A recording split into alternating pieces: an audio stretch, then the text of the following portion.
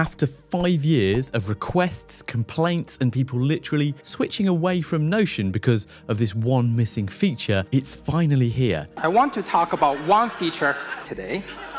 Notion offline mode has officially been launched, and for a lot of people, this is a relatively simple change, which is extremely significant and actually changes everything. I'm not actually being dramatic here. This is genuinely the most requested feature in Notion's history. In their own words, the community has been relentless about it, and I think for good reason, because up until now, no Wi-Fi or connection means the possibility of no work and not accessing your important information. That brilliant idea you had on a flight, kind of gone. The project you needed to reference during a power outage, inaccessible. But as of August the 19th, 2025, this all changed. In this video, I'm going to show you exactly how offline mode works, and with a full demo, the smart way to set it up, use it, and what you can and can't do. So there's some limitations there too. And whether this finally makes Notion the reliable all-in-one system for far more people than it used to be. It's Simon, welcome back to Better Creating, and let's dive into what might be the most significant Notion update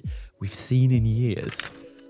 Alright, here's everything you can do right now offline in Notion and how to get started. First, how to set it up. Well, you need the latest version of the Notion app installed, so make sure you shut Notion down and then reopen it again. And remember, this is only going to be useful on the desktop and mobile apps, not your browser, because, well, it needs to be on a device. So if we go into my workspace and then settings and click on offline, we see this top option. And for paid users like me, Notion can automatically download your 20 most recent pages and 20 favorites. You see them right here. Now, everyone, including free users, gets unlimited manual downloads, which you can see a list of in the settings. And that means that you just have to toggle them to available offline. So on any page, if I go up to the top corner on the dots, we go down to available offline, and then I can toggle that on and we'll see that it downloads it into your system. And then you can click on view all downloads and see everything that's there. And you also have the option to click on this toggle to see everything that you've personally downloaded and everything that Notion has downloaded for you. Now, watch this. I'm going to turn off my Wi-Fi here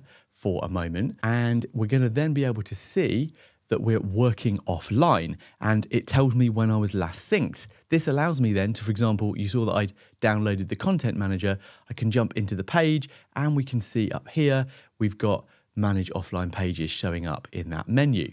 Now, you'll also see which pages are grayed out and which pages have been downloaded. So these are the most recently visited pages in my content manager. So it's showing me which pages are accessible. Now, I can create new pages as you normally would, edit and add blocks, and it will update that. But what you can see here, for example, is this button would normally add a new video into my content manager. I'm not able to do that currently because I'm offline. So there are some limitations in databases, which we'll get more onto in a moment. But as long as I've got the pages downloaded, I will be able to do things like add new tasks into a database.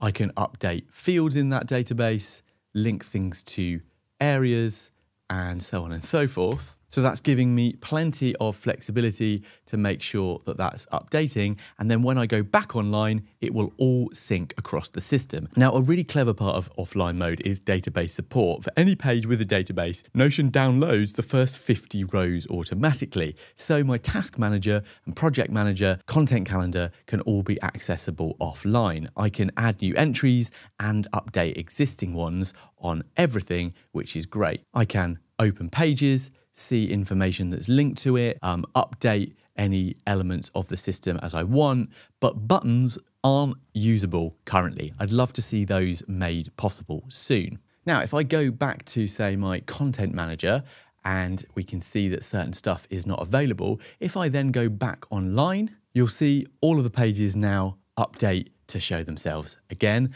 and anything that I've added or updated will be synced back across everything automatically. And remember that if you want a database to show, you would need to go to the database and you would need to make that entire database available offline. So when you're back in your linked views of those databases, it will still work. And if you're in a paid plan, you should use your favorites to ensure that those key pages are favorited and shown. So beyond the database level, one way to do that is to go to the page you want to favorite and then just use this star to make sure it's favorited and added to that list. So this means that new content appears, edits merge perfectly, and Notion has really pleasingly handled all the conflict resolution in the background. That's the core functionality, and honestly, it feels exactly like normal Notion, just without needing internet, which is exactly what we wanted. So we think 2025 is the year to invest in performance, offline mode, reliability, and scale, and mobile. I think so many of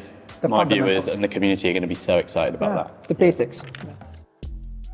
So why is this actually a big deal? This isn't just another little feature update.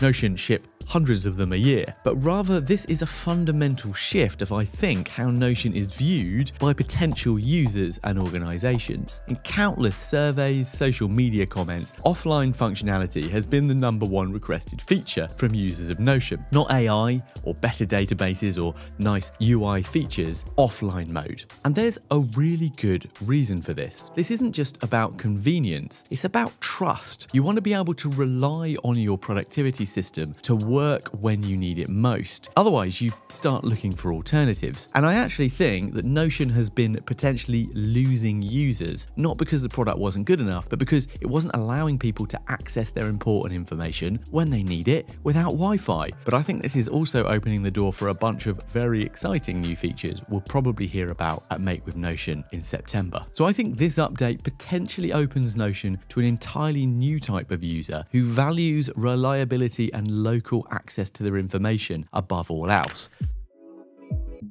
Okay, so let's talk about what you can't do, the honest limitations. Let's be realistic about those limitations because Notion are not yet offering you complete workspace offline mode, but they did say yet. So we do see that one coming soon. And what doesn't work offline? Well, there's quite a few things. AI features, file uploads, embeds from tools like Figma or Slack, advanced database features like formulas and rollups, and sharing or exporting pages. But I think the biggest limitation is that database scope. You only get those first 50 rows, and most importantly, subpages aren't included. And that's a bit of a deal breaker for me. So for example, if I was to go into like my video on how to use AI like a pro, I want to be able to access my script that is written within the template, but that's a subpage, so I wouldn't be able to do that. So I would love a way within the menu for us to be able to include subpages. That would be super useful. So if you have massive databases or complex linked systems, you'll need to manually download specific pages. Then again, for my use case, it's rare that I'll need more than the most recent 20 pages in that database.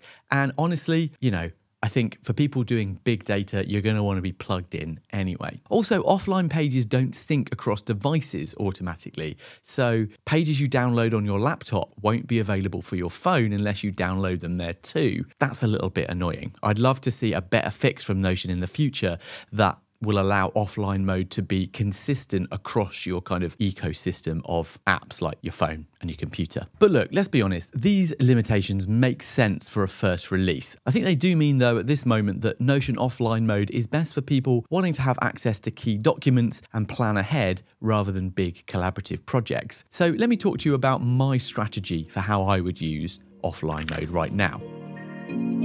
So if I wanted to optimize something like my simplified Notion Life OS, I would want to go down into my system databases and ensure that the key databases are actually loaded up. So for example, if you've got an inline database, you kind of need to go and view the database as a page, then click on it and then make it available offline.